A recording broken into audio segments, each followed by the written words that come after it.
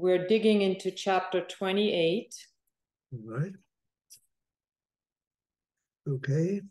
And the higher one is lifted. And I was just rereading the chapter, and you mention a lot, you talk a lot about prayer in this chapter, John. Yes. And I thought before we go over some of the things I highlighted, maybe you could talk a little bit about what prayer means to you if you had to put it into words. I ended up just this afternoon. I was at a sort of social gathering, and as a gift to my host, I took one of my books. I took Mystic Approaches, and on the back cover of Mystic Approaches, I wrote the question: how can I best serve the world I love?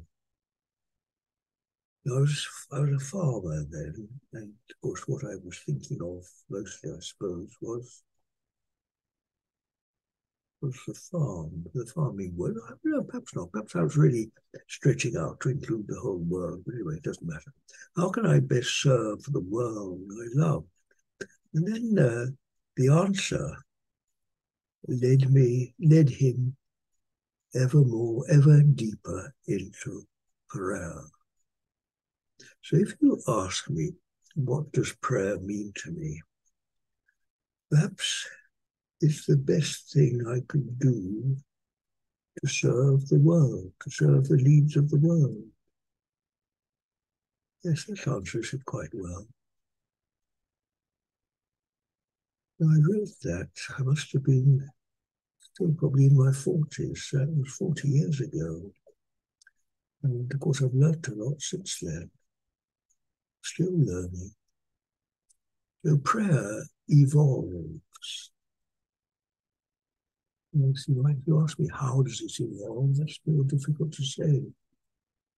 You know, it's always when I'm faced with an impossible question, my eyes go up from the computer. I go to the top of the computer, out the window. There's a horizon, some woods, a hillside, and it dissolves into the sky. I look out there for help. I think that is the answer. I don't know what to say. I look out the window. And somehow in that infinite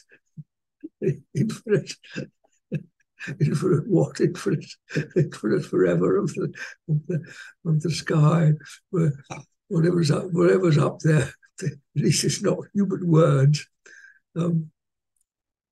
I find comfort. I find the answer, surprisingly. So perhaps what I mean by prayers has dissolved ever more into the infinite unknown. Perhaps I don't really know what prayer is these days. I surrender it to the infinite unknown, beyond knowing, at least beyond me, John Butler, being in control at all. In fact, John Butler, I think, is left behind somewhere, forgotten. Prayer perhaps becomes that infinite. What is it? The infinite. There are half a dozen words we use that are associated with the infinite peace, infinite freedom, infinite peace, freedom, love. That's what prayer is, just dissolving into the infinite freedom, peace, and love. How about that for an answer? So, John, for those of us that are, I would say, beginners, for a practical application, and I've heard you say this, that meditation and prayer to you is the same thing. Yes. So if someone wanted to start praying or meditating. Yes, thank you. Yes, that's a good thing to ask. Yes, well, there's one very obvious.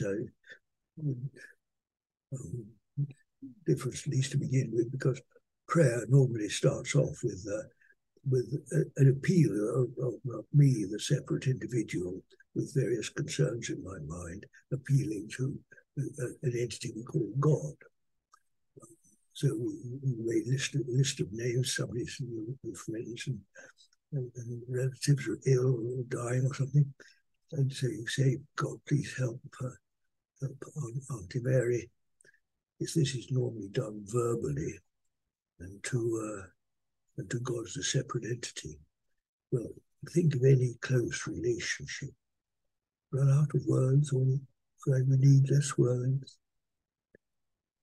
Doesn't happen to everybody. Some use words up to the end of their lives. Some don't. It varies on the individual. Eventually, prayer may, as happened to me, I really can't tell the difference between prayer and meditation now, but that's in my experience, how it appears to me, and I wouldn't wish to impose that on anybody else, because consider the question for themselves and their own experience. Whereas in contrast, when we start to meditate, it's good. Although many people use words, and some people think that is meditation, using words, just repeating words in the mind and thinking about words. Well, that's one way, but also meditation, also like prayer, it will deepen with practice and over more or less a number of years, but also reach this point of total silence, into surrender, melting, as it were, into this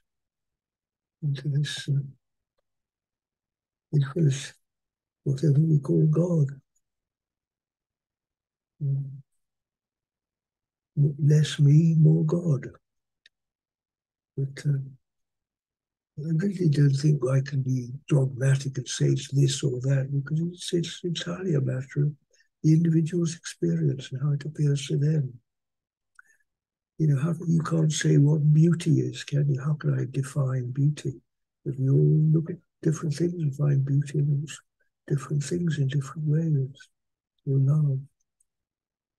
You talk a lot about prayer, and you started out with the mind needs the discipline of turning to God. Yes. And then you write, there's no alternative. Without it, the world waits to swallow us. Prayer isn't always easy. Oh no. Days, weeks can pass when practice seems dry and unproductive. That really struck a chord with me. So my question, John, is for someone that's new to prayer or meditation, like how would they start and how does it evolve? Well, I suppose for most people these days it starts from either reading a book or probably even more likely finding something on the internet. Some people pick up prayers at church. There are things called prayer books. We list countless verbal formulations that you can use. So many, many ways, my dear, in which people can be introduced to this subject.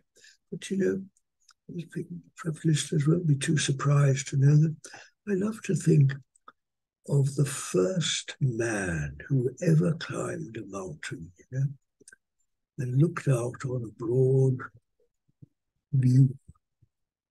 Just imagine, primitive man, whoever he was, climbing up to a mountain and just looking out. The world opening up before his eyes. I wonder what he did. I think he thought, whatever way he had of expressing it, how wonderful. Oh God, how wonderful thou art. Do you think that's a wonderful natural prayer?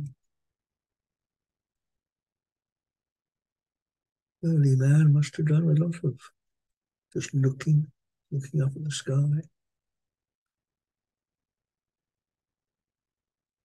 I have myself lucky. I think really one of the great blessings of being a farmer is that my back was always hurting, because most of my work was done with a bent back, working in the fields on my own. So I'd have to straighten up from time to time, wouldn't I? So what did I do when I straightened up? I looked at the horizon. So I'm used to doing that. I think that's probably one of the greatest blessings of being a farmer, dear, is that either by pain or some other reason, you spend half your day looking at the horizon.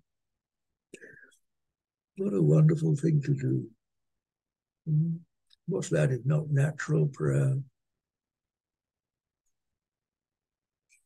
Relief, not only from the pain of backache, but from the pain of most other sort of the mental luggage that I usually carry around in my mind.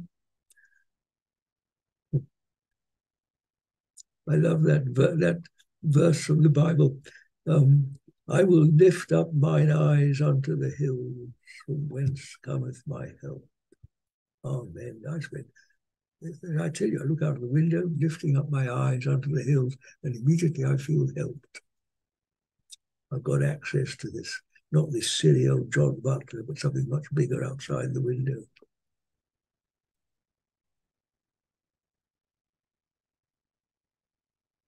So you were asking me, how does prayer start?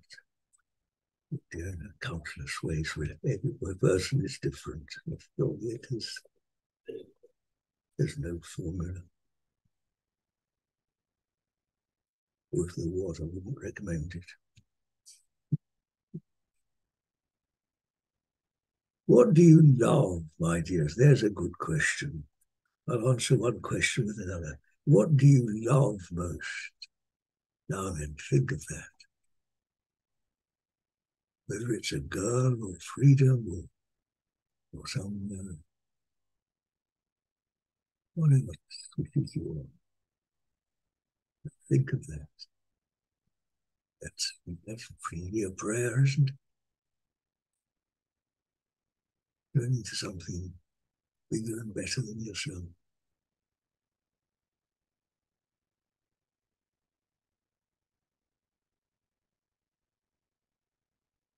What do you really, really, really want to live? What really means something to you?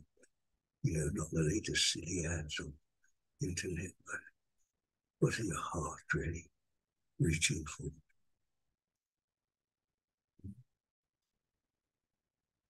Something even beyond some specific person, some specific material aim in life. Doesn't really everybody have a sense of your own inner starlight? Yeah, I wonder if that must be one of the most popular and widely known songs in the world. So that means countless people have responded to that, not only me. They also must have felt an echo, something in themselves. Don't fence me in. Give me land, lots of land, and the starry sky above. Don't fence me in. Something over the land I love. Don't fence me in. Marvelous expressions.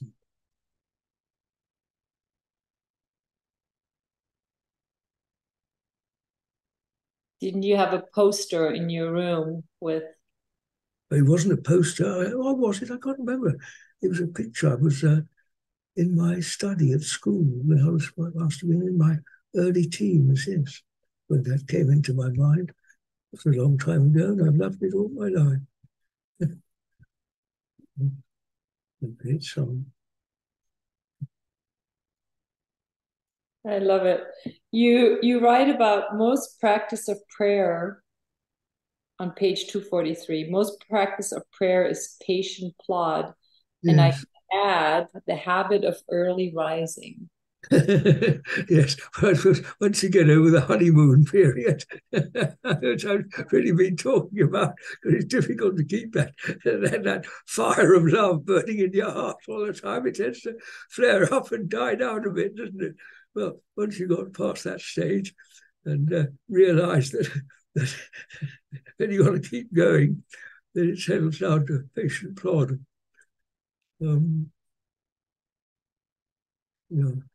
keep doing it, my dears, even though it's lost its shine. Perseverance. I do remember very well being told as a young man by the first, when I first learned to meditate, that the main difference between a saint and a more ordinary man is determination. So I recommend that to whoever's listening to this. Determination, my dears. Keep going, keep plodding on, even though the way seems uphill and you're not getting anywhere. Keep going.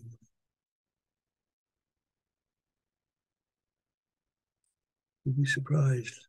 The view opens up unexpectedly.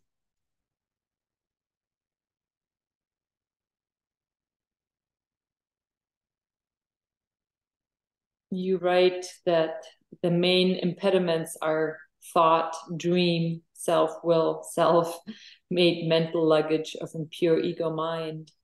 And then you even say, what can one do?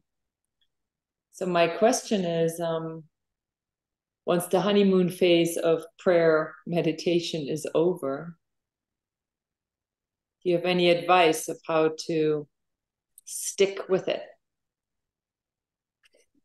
Just stick with it. Just stick with it. Yes, just that.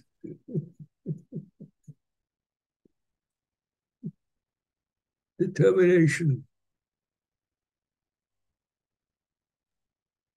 Set the intention and stick with it. Right. Yeah. I love how you wrote, God helps those who help themselves. Man. It's an old saying, isn't it? It stood the test of time.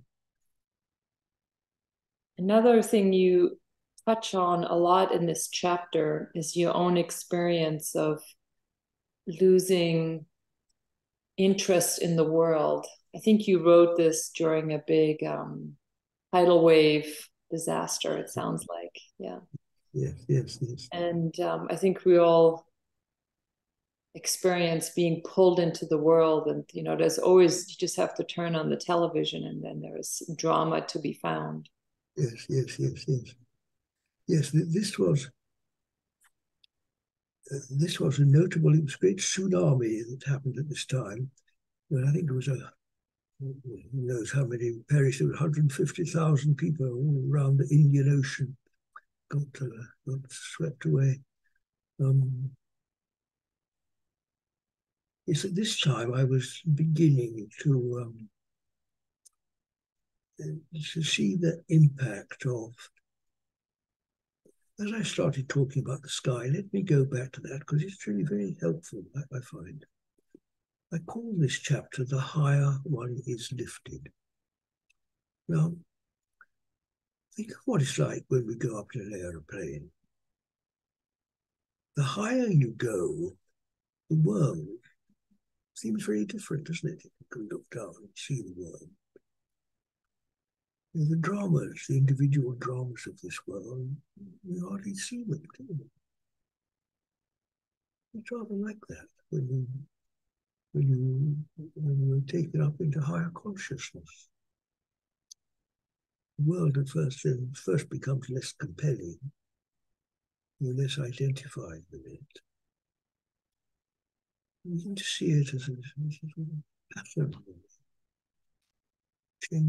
changing pattern. The individual dramas are somehow contained in this greater peace that contains it all. The sense that no one really dies at all. Because this higher consciousness is not only mine, it's everybody's, the reality of everything. Whether people realize it or not. But most people don't. That doesn't matter too much. maybe this is exactly what prayer is. That prayer is the realization of this higher consciousness, which, whether people recognize it or not, to some degree must permeate everywhere. The whole world must be influenced by it.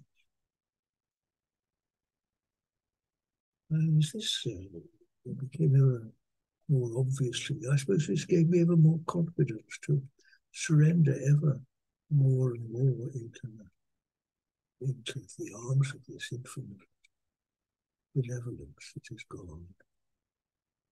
And ever more total trust that this is the best thing one can possibly do. For everybody and everything, for every bird pecking a poor worm to death, not only the human drama, every grass being chewed up by a hungry animal. Why should the grass be chewed up? Nature red in tooth and claw. Nature's wonderful, but it's a pretty bloody business, isn't it? And so perception and understanding of what prayer is, what the world is, what freedom is, and changes.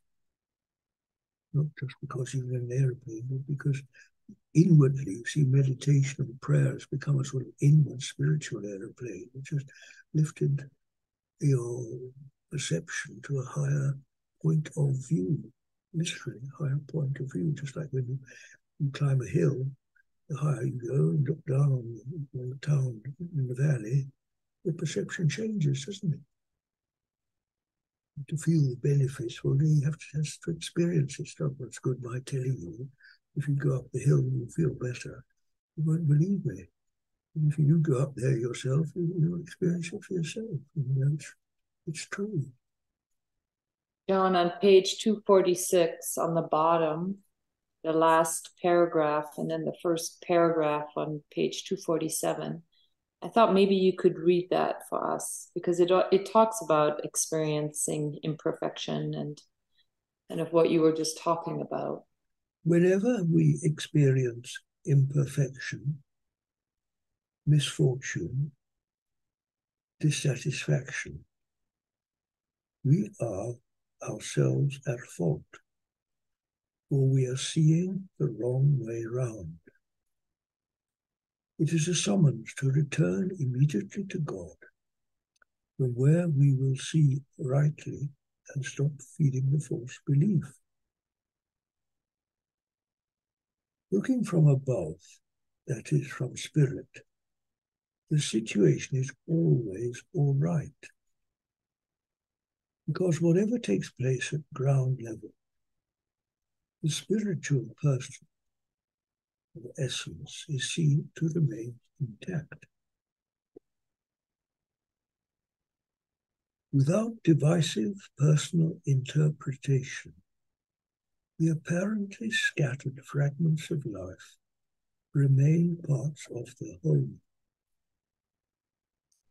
Nothing is lost or destroyed, but changed to re-emerge.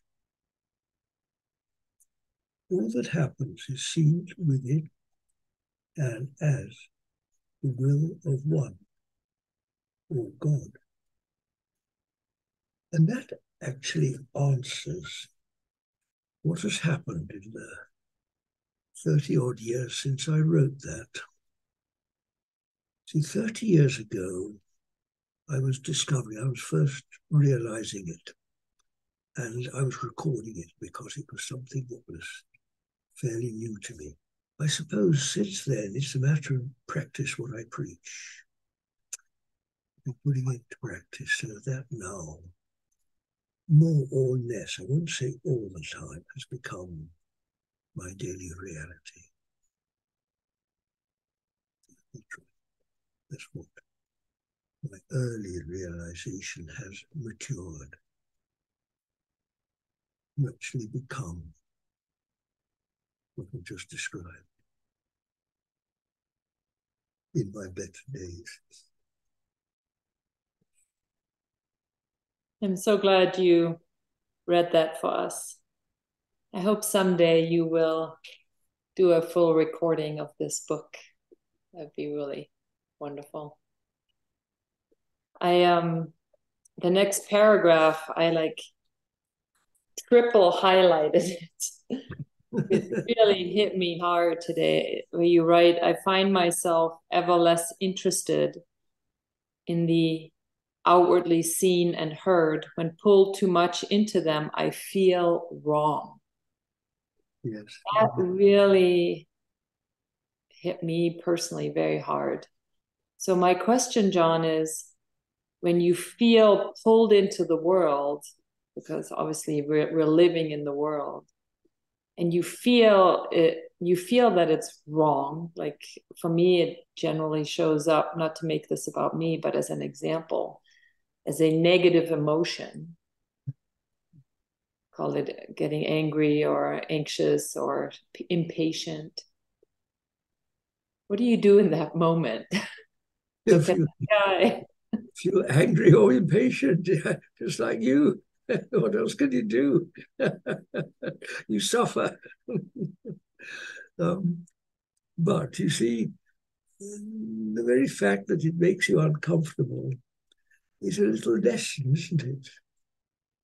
It's a little sort of, a little nudge, or sometimes a big nudge to, what can we do? Turn to God, turn to your practice. God help me. This is prayer. This is exactly why we have to, this is how we are led further and further into this work of turning from what's wrong towards what's, I won't use the word wrong and right because this is going to get towards confusion of duality, but turning from what makes you feel uncomfortable to what makes you feel better.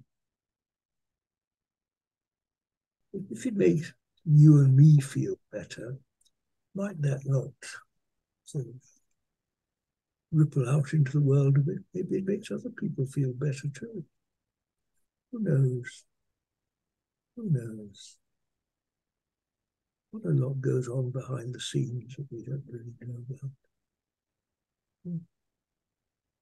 Most things in the world, maybe we're kind of led to believe material things of wants and needs are going to make us feel better. That is not my experience. Well, neither mine. For people who think it is, they've got a big thing to let go of sooner or later because they can't take it with them. They may hang on to it till their deathbed, and then, of course, they're unhappy because they're leaving it behind. You've been saved that one if that realization has come to you early. Maybe you'll pick up some other burdens on the way. On page 249, you talk about this. You talk about, or you write, all human thought and talk is actually a series of barriers. And then you go on to saying similar with human doing. So can't just turn thinking off. If you're in the world, you can't necessarily stop doing. So you see, there's a very interesting, another one of my favorite sayings in the Bible, one of the sayings of Jesus. Without me, that is Jesus, ye can do nothing. Now, again, I'm speaking as an old man to you now, and where I've completely lost my trust in human answers,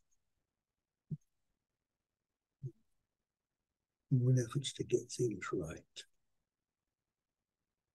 You see, what do we mean by Jesus in this context? Well, what's he say? I am with you always. So what is it that is always with us, wherever we are? Presence of God, presence of Jesus. The I am. Without this, you can't do anything. You just get in a mess because you're operating like a car with half its cylinders functioning or something. You know, a car without any petrol in the tank, it doesn't work very well. You link into this presence, and you'll find things will happen. Not according to your idea, things will just happen. You know, there's a breeze tonight, but the leaves are still blowing on the trees. I haven't asked them to do it. The leaves are just swaying this way and that in the breeze, aren't they? A little hummingbird hanging on a string. It's not a real one. It's one that was sent to me. A little model one hanging on a string outside my window. It's just waving to and fro in the wind. Well, I didn't tell it to do that. It's just happening, isn't it? According to natural law. There you are, you see. Natural law, my dears. That's what makes things happen naturally, isn't it? One of the last days of summer now, quite autumnal, chilly, damp. Summer's coming to an end. Happens naturally, doesn't it? You write about this. You say, I am not that body, nor bound in any way. And if that is true for me, it's true for all. And you start talking about spirit, really on page 248. I thought maybe you could talk a little bit about that for those of us that have not experienced that, but obviously have heard it. Well, written down what I've experienced here, and you can take it or leave it as you like. But if it gives you any encouragement, well, be encouraged. But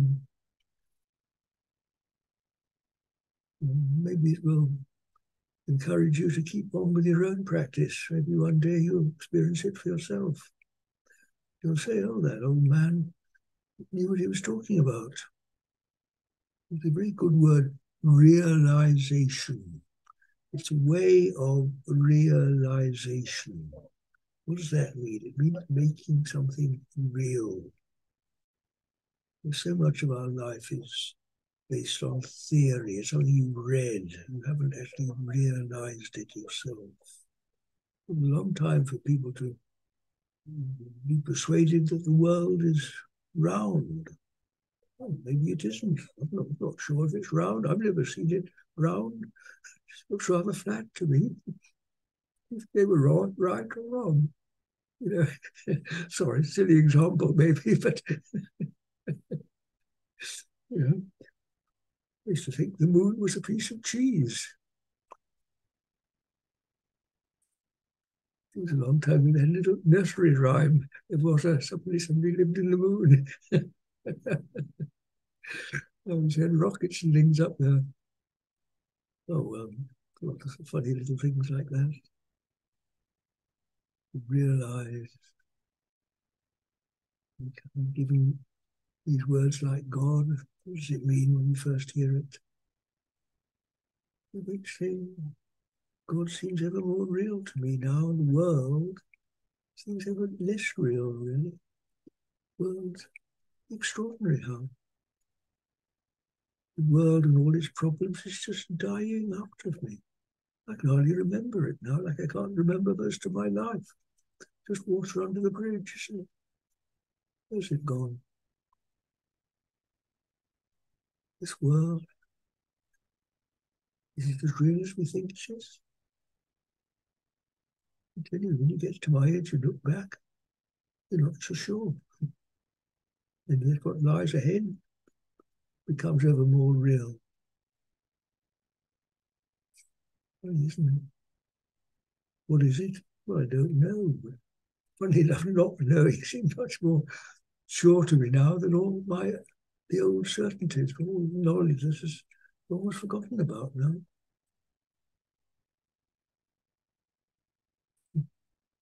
Life's a funny business, isn't it? Who can understand this?